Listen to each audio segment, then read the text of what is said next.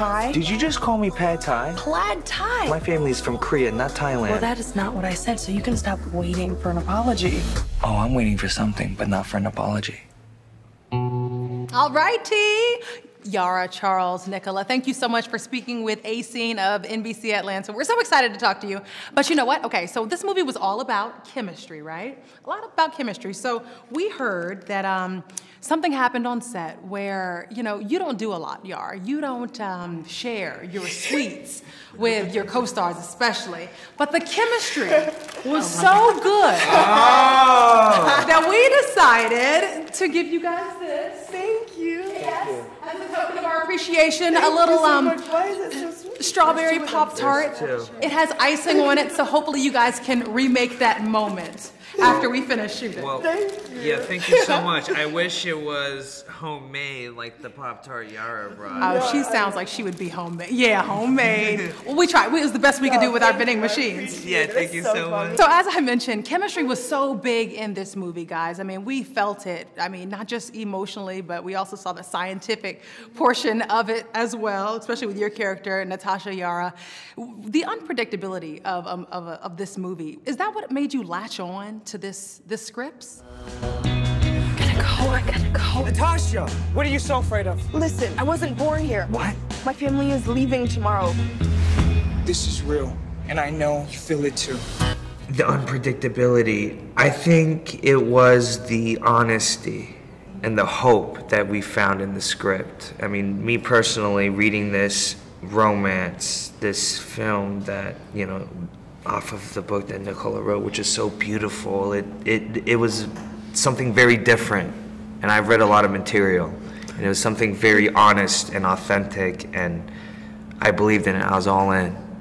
The crowd was oohing and awing the entire time, which really just, you know, added so much energy to the movie as it played. As you were watching the movie, Nicola, and obviously you wrote the book, were there certain scenes where you were like, "Ooh, they did that much better," or what's something that stuck out? No, it's true. I mean, it's surprising because I think the first time, like, you get a book adapted, you're like, "Oh, they changed that and I don't like it." But then by the time I got to like this movie and this process and like seeing these guys, it's like, "Oh my God, I wish I had thought of that."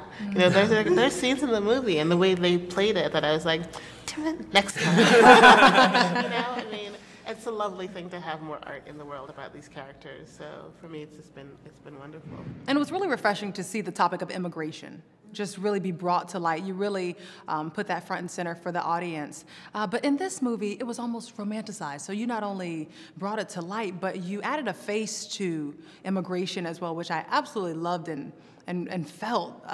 You could just kind of feel it in your belly. What about shooting this movie really stuck out to you, just knowing that this could be kind of moved towards a political type of project? What stuck out to you? Well, this book and this movie just felt really necessary. You know, I think if anyone follows me on my Instagram, I'm always talking politics all the time. But, you know, coming from a multiracial family, I realize that I've always had the globalist perspective of knowing the humans that are affected by the policies that we talk about. And not everybody actually is able to have that opportunity of actually connecting with communities. And what we know is media is so many times the first touch point for people to understand new people, new concepts. And so to be able to have a narrative out there that really focuses on exactly what you said, the humanity of these characters, to focus on their passions, their interests, to have two really complex humans, and this immigration storyline that it's couched in is really important because we're taking it out of the very theoretical, hypothetical world that we live in with politics. When you listen to podcasts and hear about immigration, it's not the same as actually seeing people. You know, one of the things I always say is like books and movies, they breed empathy, right? And it's hard to hate someone if you spent 400 pages reading about their lives, right?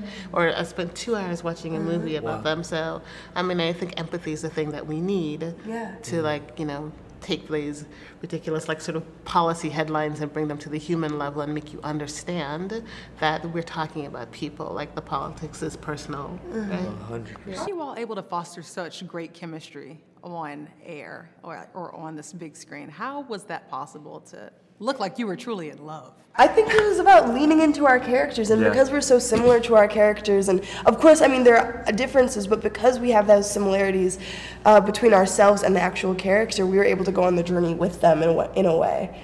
There's a lot of trust involved, and just the process of preparation and the freedom that Rai, our fantastic director, gave us, and she really set the tone when we came to work every day, and just laid out this beautiful set, and it was just easy to really walk and breathe and live it. Yeah. You know. And you singing? I mean, I know you don't sing, but what was that like singing in front of Yara, Charles? What was it like? Charles is committed, and I love it. Like, when I tell you though, because the thing is, we're in rehearsal, and you were still, like, you full on sang for me. And I think that, again, speaks to that level of just kind of trust of being able to share those moments. Because I think just being an actor, there are plenty of vulnerable moments in which you're in your head, like, am I doing this right? Am I doing this well? Am I doing this the way I imagined it?